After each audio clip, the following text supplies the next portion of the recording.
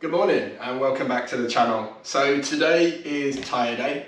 I've got the Michelin Anakee Wild Tyres arrived yesterday. I've got to make quite a quick intro video this morning because I am running late. I should be at the garage in about 10 minutes time and it's about a 20-minute ride away. So I've just called, let them know I'm going to be a little bit late, but I am in a rush today. So these tyres are going to replace the standard Avon tyres on the KTM. It's a 50-50 tyre. I'm hoping it just gives me a little bit more stability when it comes to green laning and some light off-roading. I did have a bit of a wobble and almost ended up in a ditch, as you can see in my last couple of videos I've talked about. So I hope these Michelins just give me a little bit more control on looser terrain, muds and bits and bobs like that. If anybody's used the Michelin Anakee Wild Tyres before, give me a shout, let me know how you've got on with them. I did want to do a bit of a green laning session after these tyres are fitted today. However, it is absolutely chucking it down outside, so it's going to be pretty grim even just riding over to the garage to get these fitted this morning. But we'll see how we go.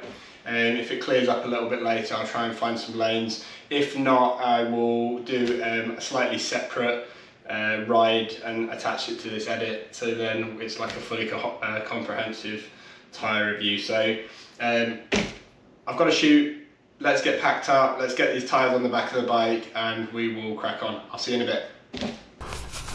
Okay, so I'm running a little late, as I mentioned before, so I've done a bit of a bodge job securing these tyres. I hadn't actually given any real thought in regards to how they were going to go on. I just assumed that that 21 inch would fit over the top box, and it does, but the 18 doesn't. So I've slipped the 21 under the top box, which has kind of fixed it and wedged the one on top. So I mean, that's pretty solid, that's not going anywhere. Then I've just strapped that down on that side just to make sure it should be okay. Like I say, it's 20 minutes away and it's just on nice paved roads, so I think that's absolutely fine. We'll just make sure though.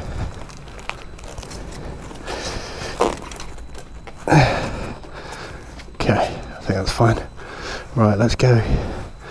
Let's get cracking. Not sure about where everybody else is located, but I called this chap. I'll make sure I get his details of his garage and I'll put it in the link for anybody in Manchester. But I called this guy yesterday morning, and he pretty much said he could fit me in the same day as well to change the bike tyres. And it's a bit of a pain actually, because I rung a few places and nowhere, you know, everyone said, oh, you're best off ordering your own tyres and then we're happy to fit them. So I ended up ordering these tyres off Demon Tweaks for I think £250, and I think it was around £6 delivery. And then the chap straight away said, oh, he's a Michelin dealer and he would have been able to got them cheaper. So a bit of a pain that.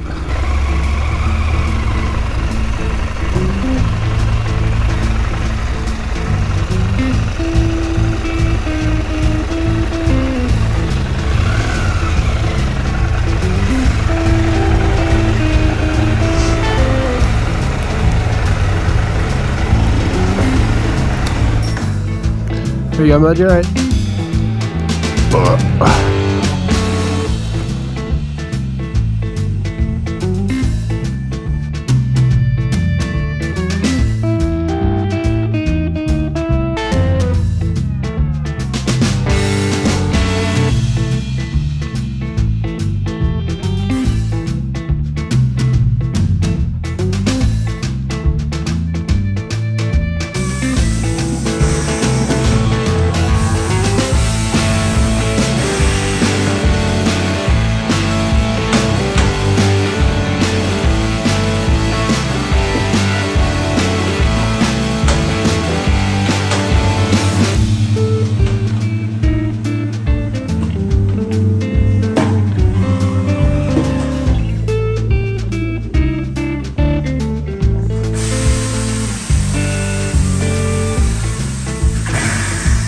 Okay, so 2 new Michelin Anakee Wild Tyres fitted. The guy in the shop said careful, it's wet, about 50 miles in the road, 50 miles in the dry, for these to sort of wear in a little bit, so be careful, particularly in the wet. But really happy with that. I'll put the link of the mechanic's garage in the description of the video, but charged me 50 quid, fantastic guy, got me in literally the very next day. Highly recommend anybody in the Manchester area needs a tyre changer and MOT, absolutely see that guy, fantastic garage. So right, let's take these back, head back to Manchester. I don't think I'm going to be able right away to go and test these out, it's just too wet, it's too late in the day, it's about 2 PM now. So I will save that for another day and attach it to this video just to give you a bit of a first impressions of the tyres. But I'll have a ride about back now and just give you some general first impressions on how it handles and corners, etc. Okay, so I'm picking the video up a couple of days later. If you saw at the beginning of this episode, I've got the Michelin Anakee Wild Tyres fitted to the bike, and I've not had a chance to get back on the KTM because I was in Greece last week filming like a mini series on a adventure bike, the Honda CB500X. If you haven't seen it, go check it out, it is really good. And please support the channel, please like and subscribe when you can, really appreciate it. So today what I'm trying to do is just put the Anakee Wild Tyres through a little bit of a test, to be honest. It is a very cold day in October, and the weather's definitely starting to drop now, and we're probably approaching the last couple of days where we can comfortably ride. So I thought I'd take the opportunity whilst it's nice and sunny today. So I'm heading over to Rivington Pike, which is a nice scenic viewpoint in Bolton, or near Bolton, and I'm using Kalimoto in case anybody's noticed. Lots of you reached out and said use Kalimoto. In Wales I was having a real issue with Riva. Seemed like a pretty bad app, if I'm honest. Kept dropping out, kept freezing, losing signal, etc. It was just a bit clunky, it just felt a bit primitive. Everyone pointed me in the direction of Kalimoto, so I've downloaded it and we're using it. So we see how we'll get on. Let's just beat this car up.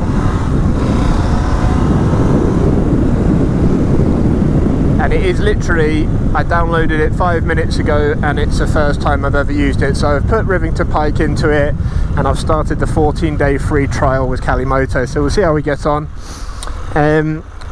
It's saying we're about 19 miles away, which should be about half an hour, 40-minute ride there. So hopefully what I'm going to be able to do, because I live in central Manchester, as most of you know, it's really awkward getting out of town and getting somewhere a bit less populated. I'm just going to shut my visor so you guys can hear me a little bit better.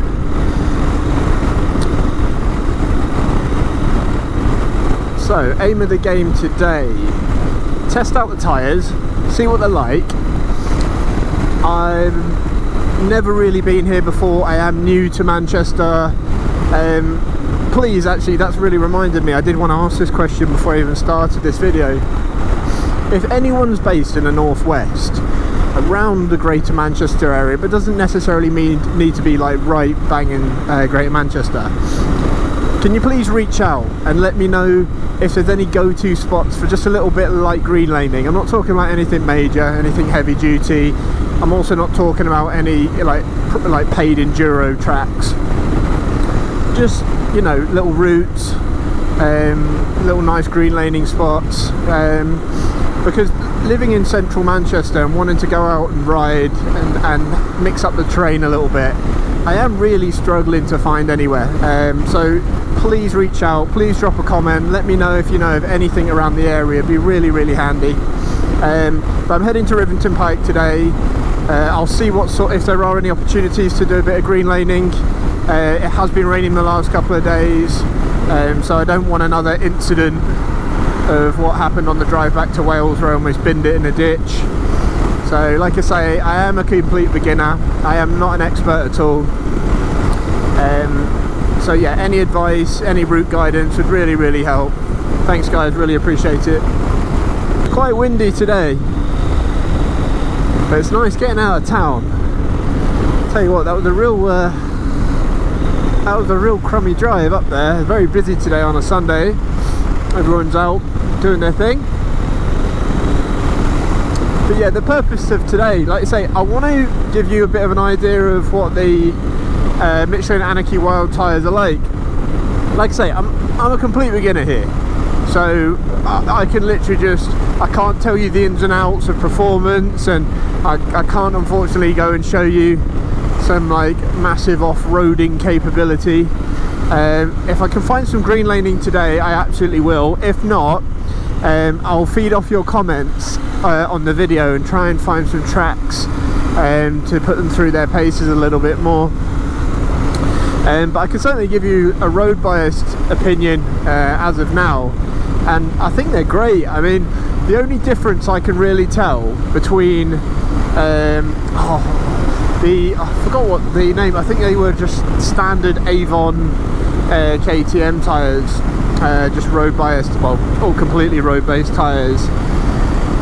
And I can't tell if it was because they were so heavily worn and they'd flattened off in the middle, but I think this thing turns on an absolute dime now. It, like a tiny bit of lean or a bit of weight distribution, and the bike wants to go left and right. It's very responsive, which I think is great.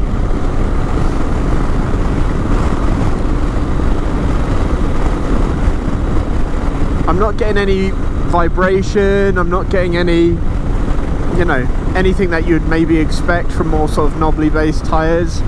They feel great, they really do, they feel really good, so super happy with them.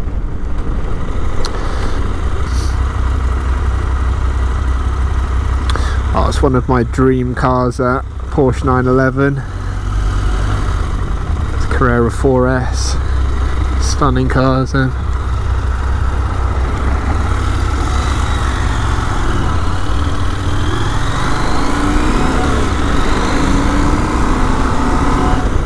Further out, trips like Greece and the Wales trip, you know, this is what I want to be doing. This is what I want on my doorstep.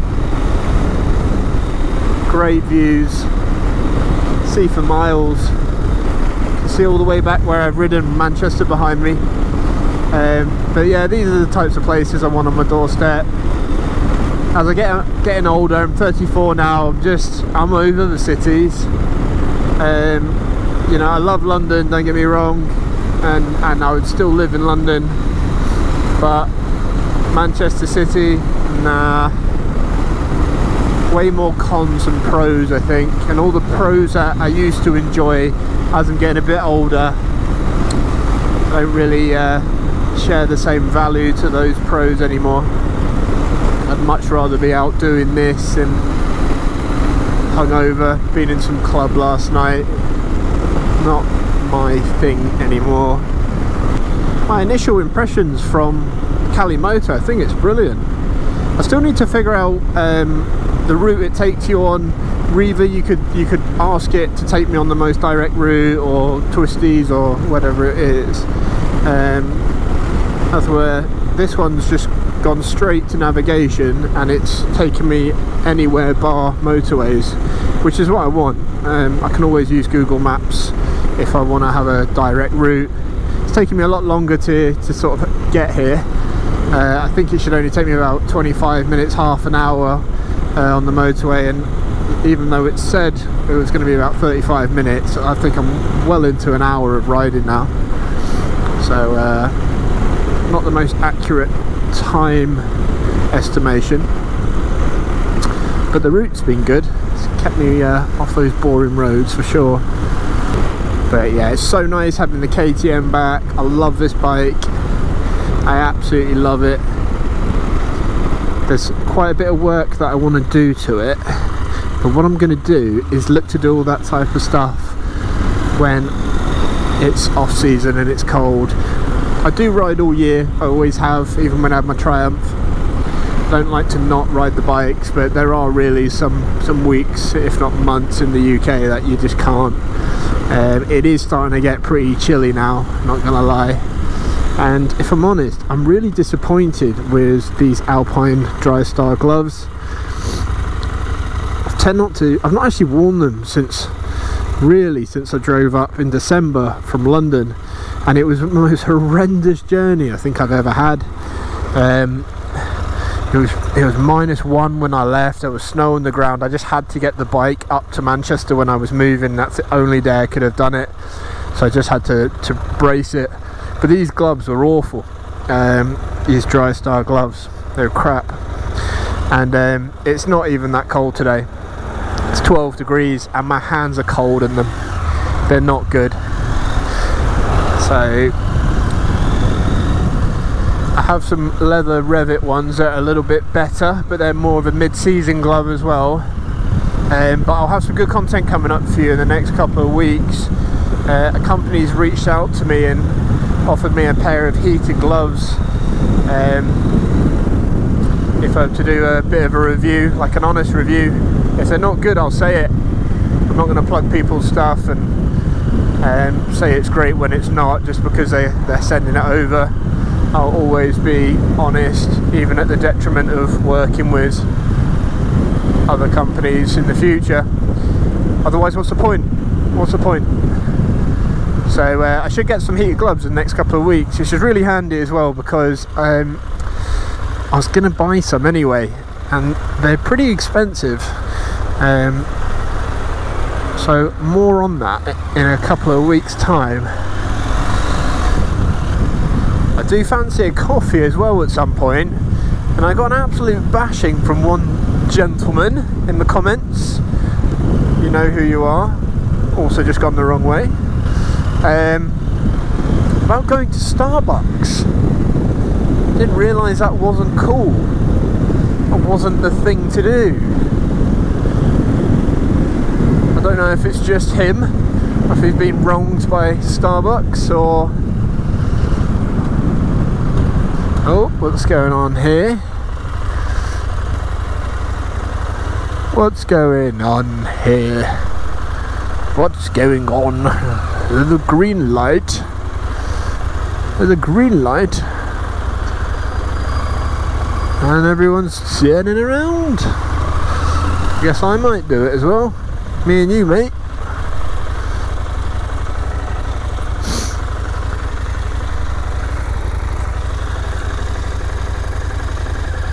Well, to be fair, I don't want to be a sheep, but I wasn't meant to be coming this way anyway. I've gone the wrong way. Yeah, anyway. So to that gentleman who wasn't a fan of my Starbucks trip, I will try my best for you to try and find an independent hipster coffee shop. But I am in Bolton, so I wouldn't hold your breath, but we'll see what we can do. Like I say, I've never been here before, so trying to figure out where this is taking me. But if anybody's watching from the northwest, Greater Manchester, Bolton, Cheshire, wherever, please reach out, drop me a message. You can find me on Instagram,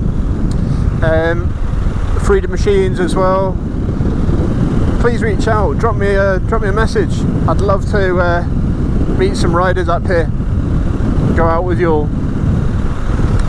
Like I say, I am new to the north, don't know anyone out here, no riders or anything like that, so it would be great to catch up with some of you.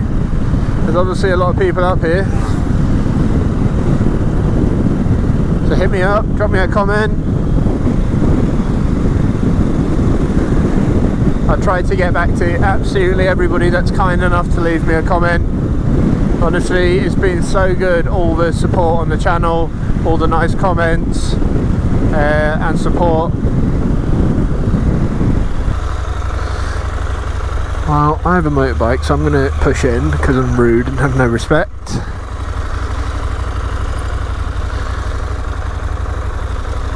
Nice view.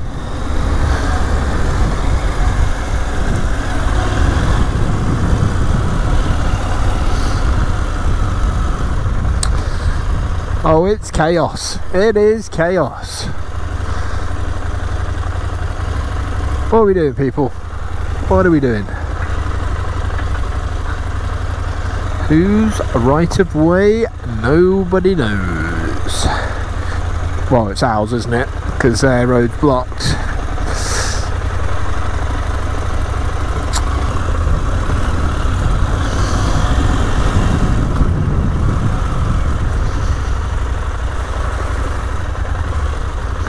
I don't know if I can come up here, but I'm going to do it anyway. Haven't seen any signs. Can I come through here? Let's have a look. Am I allowed?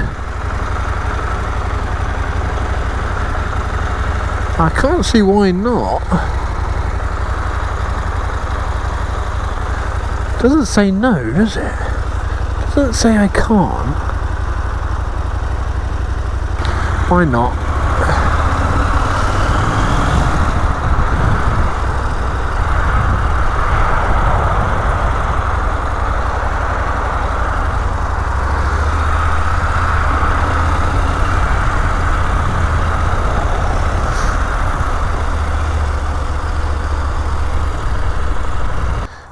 Okay, so I found a little track. Something nice and easy, dead safe to just try these tyres out. So there we go.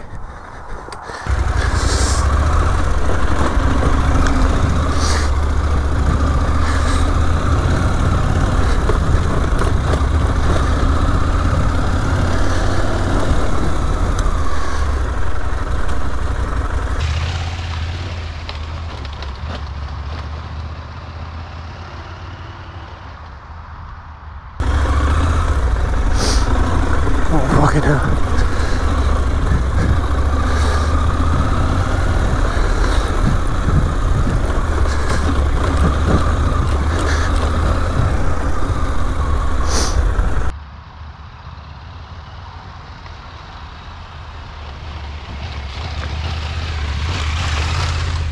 So, my final thoughts of the day. I really like the tyres. I think they're great. I'm really happy I've made the upgrade. I think it was well worth the money. I think it opens a lot of doors for me moving forward. I want to do my training. I want to go off-roading around Europe, do some proper off-roading, some touring, some green laning. I think for me, a true 50-50 tyre here just opens up so many doors for this bike, and I think the tyres suit what the bike's been designed for. Unlike in Greece, the Honda CB500X, it's a cheap tourer. It was a great bike, highly recommend it for anybody that just wants to do the touring. This is a much more sophisticated machine, and I think without these tyres, it's just a one-dimensional bike. I might as well get something like the Honda. With these tyres, obviously with proper training and all the stuff that I need to become a competent rider and not put myself in danger, it just adds a lot, it opens just an awful lot more doors for me. So I'm really happy. If I give you a bit of a look of the actual tyres themselves, as you can see on the bike, there's a decent bit of tread there. That should be able to tackle a lot of road surfaces, whether it's sand and mud, etc, etc. As you can see, barely broken them in yet, and probably only done 30 miles. So again, just taking it really easy today. Taking it really easy. I don't want to put myself at risk. It'd be foolish to go and try and show off in front of the cameras. I am a beginner rider. I'm not ashamed of it. I don't want to go flying down here for YouTube, bin the bike, break an arm, whatever it is. It's just not worth it. So my overall thoughts of the tyres, personally, from my perspective and my experience, I don't feel like the road, sort of the road handling's been compromised in any shape or form. I can still keep up with all the traffic on the motorway. I'm not getting vibrations. It gives me all the traction that I need on different road surfaces. Don't get me wrong, 95% of the time I am going to be just using this on the road. I do understand that, but I just didn't want to get the Anakee adventure tyre. I just didn't think it was maybe, I don't know, it was too road focused. If I do, for instance, go down to Wales and want to do some adventure bike training, I think it will just be flying in the mud. I just don't think you'll be able to get it out of any type of mud. I just don't think they've got a deep enough tread. But again, that's just my experience. I'm a complete beginner. So it'd be interesting to know your thoughts, what everybody else is putting on their adventure bikes, what tyres and for what reason. So yeah, so that's it for today. I just wanted to give you a real beginner's take on it, a real sort of honest review. I am just trying to document everything I do to this bike and my journey throughout the next couple of years. I am trying to get a video out every single week. So please like and subscribe and just support the channel. Anything, even just a comment, anything like that really sort of helps me. Particularly a lot of the feedback I do take on board. A lot of you have given me some really good tips when I've asked for them, and yeah, I do actually take them on board and I do sort of action on them. So yeah, I really like the community that we're creating on the page, and yeah, all your support and sort of comments mean the world to me. So I'm gonna head back before it gets too dark. I've not had any lunch yet and I'm absolutely starving as well. So I hope you've enjoyed it, even though it's just a real basic, simple episode today, and I will catch you on the next one.